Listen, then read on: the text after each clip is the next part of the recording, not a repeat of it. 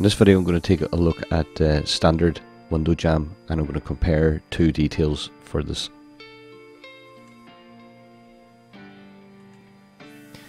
Here we have a diagram showing, or a 3D view of the jamb detail and the windowsill, and it shows the DPC tray around the windowsill as well, and the vertical DPC, which is quite hard to visualize from a vertical section drawn, which we will be looking at.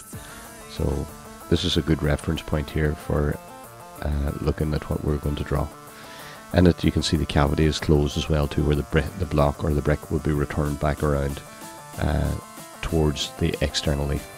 This is in the textbook as well, and it shows a similar detail that's shown here, and that's what we're going to be comparing in the vertical sections that we draw.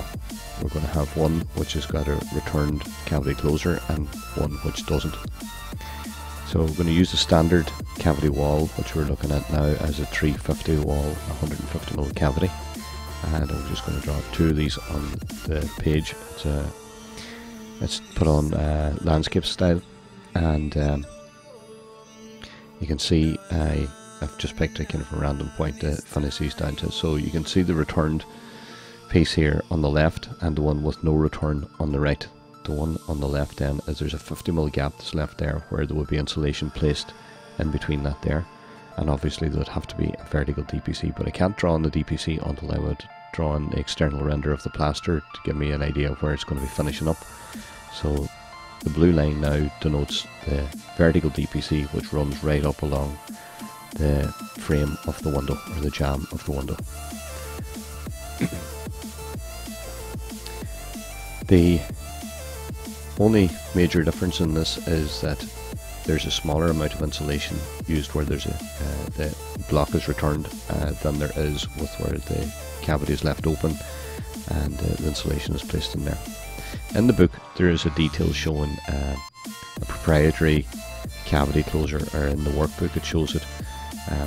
This is kind of a detail which is taken from timber frame construction. I presume it could well be used in the block build as well. I haven't seen them, but this detail, or any of these two details, covers how that may be carried out. I have a fixed window frame in this here. It's just a triple days unit. I'm putting in a thermal break in it.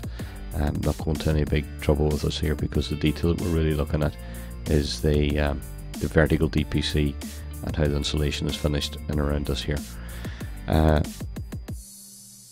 How is the window fixed here? Well, there will be straps placed to the window which are clasped into the back of the frame, and they're fixed then to the block. With a return cavity closure, you may have more opportunity to get a stronger fixing, possibly, than you would with the other method, where the actual cavity is left open. And what's more is we have a window frame drawn which is 150, and in all likelihood it will be a little bit smaller than that there. But for the purpose of drawing, it's quite easy for us to draw at 150. And I'm drawing here the detail showing their tightness tape. Possibly that wouldn't carry around the corner, but it's easy for us to draw it in, and it's important to have the detail shown. And once you have the detail shown, it covers that part. The detail of exactly where it should be isn't incredibly important, other than it should be up against the window frame and going across the block as well. There should be a scud coat, at least, or a scratch coat placed on the plaster to ensure that the tape will take to that there. And you could actually have an internal wall where the internal wall is not just with insulation in the cavity, but you might have a dry lined wall as well. This is our sill on the outside. I'm drawing the detail for concrete, and the colouring that I'm using here as well, it's only shading. It shouldn't be anything more than that there. It's not a colouring book. It shouldn't be heavy block colouring. It's only to give the impression or make it stand out a wee bit off the page as to what the different elements are. Again, as with every other drawing, put in guidelines for your printing and highlight all the different elements that are meant to be in the diagram. I'm using just a centerpiece here to be able to highlight both left and right, and that's what I'm going to do. And like I said, it's only to highlight the difference between the two methods, where the cavity internal block is returned around and there is a thermal break to prevent cold bridging, and the other one on the right then is where there is no return around, and it's just the cavity is closed by filling insulation in where the vertical DPC would be. And that has to be built in. If you refer to the very first picture, you'll see how it meets with the DPC at the head of the window as well.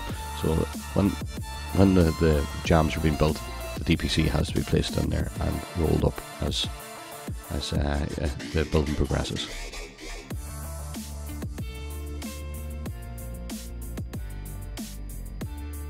Again, just refer back to our original drawing.